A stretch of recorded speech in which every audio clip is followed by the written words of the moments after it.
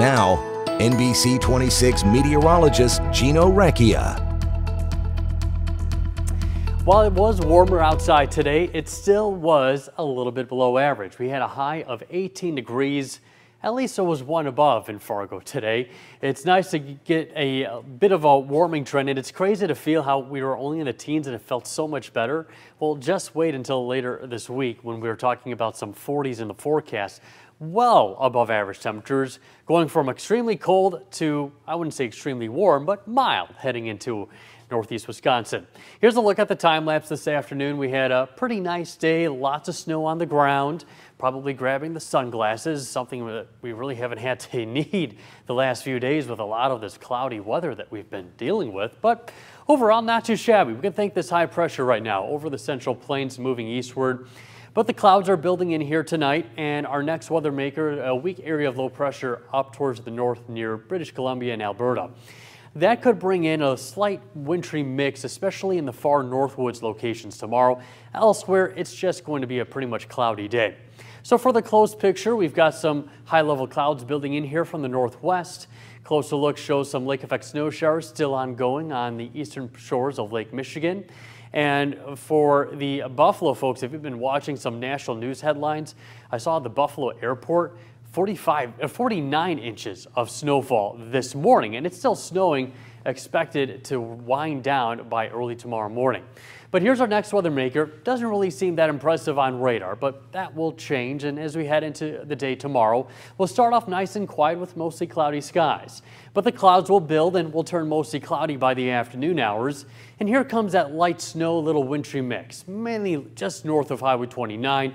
So I would say Door County up towards Marinette and Menominee counties could see a little bit of some light snow or perhaps some freezing drizzle as it passes through and then eventually dissipates by our Wednesday morning. Snowfall forecast, hardly a trace, a light dusting of snowfall, not a big deal whatsoever. And in terms of any ice accumulation, there's been hints of a little bit of a drizzle, perhaps picking up about 4 to 5/100ths of an inch. Just enough to add a thin coating and could cause some slippery spots, especially on any untreated roadway. As for the temperatures for tomorrow, with winds gusty out of the southwest, that will gradually warm our temperatures up into the lower 20s. Our normal high for this time of year is 28 degrees. And you see how those winds gust at about 25 to 30 miles per hour during the day tomorrow. And then when you factor in, while we have temperatures in the lower 20s, gusty southwest winds near 30 miles per hour, you can probably get the idea. It's not going to feel like the lower 20s. It'll feel more like about 10 degrees outside by the evening hours tomorrow. So we'll cool off to 3 tonight. We'll have southwest winds at 5 to 10 miles per hour with mostly cloudy skies. Then for tomorrow, we'll transition over to perhaps a little wintry mix north of Highway 29 in the far Northwoods and the Door Peninsula. A little breeze out of the southwest, 10 to 20, gusts near 30.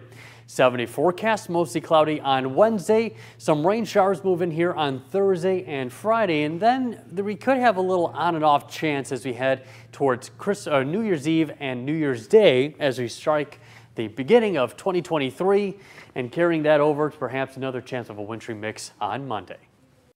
After the break, the latest on working to stay healthy these winter months.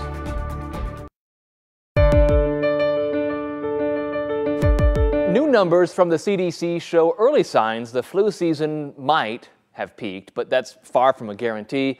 Here's NBC's Sam Brock.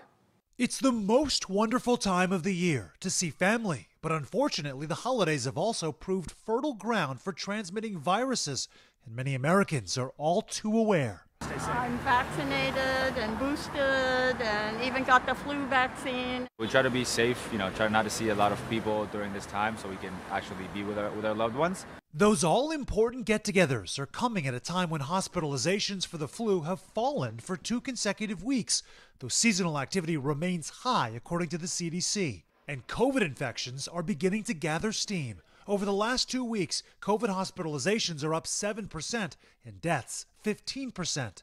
The places with the biggest change in hospitalized patients span the map, from Delaware, D.C., and New Hampshire in the east to Louisiana in the south and Wyoming in the west, where the figure has jumped more than 40% in a week. at Miami's largest healthcare system, Jackson Health. It's essentially quadrupled. Chief Medical Officer Dr. Hani Atala says there's been a significant uptick in patients just in recent weeks. We saw COVID was in the teens maybe 3-4 weeks ago. It was relatively low. We saw that number jump up to mid to high 90s about a week ago or so. And with Americans crisscrossing the country, many fighting weather and coughs, the best option may be to assume those you travel around in the next couple of weeks are sick. On the return trip home, and also in those first few days going back to school, back to work, what kind of advice do you have for people? If you're traveling nowadays, make sure you're wearing a mask. Obviously, it's even better if you're wearing a mask and have your vaccine. If you can schedule your travel at times where it's a less busy travel time, which of course is difficult this time of season, that's a good idea as well. Even now, medical experts say getting a flu shot or a COVID booster could make a big difference.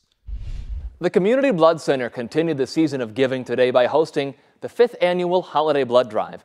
That CBC tradition helps ensure blood is available for local hospital patients in the days following the holidays. So the winter weather and the holidays can produce a challenging time for us to collect blood. Right now, we're actually in a critical need of all blood types. So if you are feeling well and healthy and you're eligible to donate, please come out and donate blood right away. The CBC wants to remind people that the need for blood does not take a holiday, so all healthy and eligible donors are encouraged to schedule an appointment at communityblood.org. Coming up, we'll hear a heartwarming story about a kidney donor with a special connection to the man in need.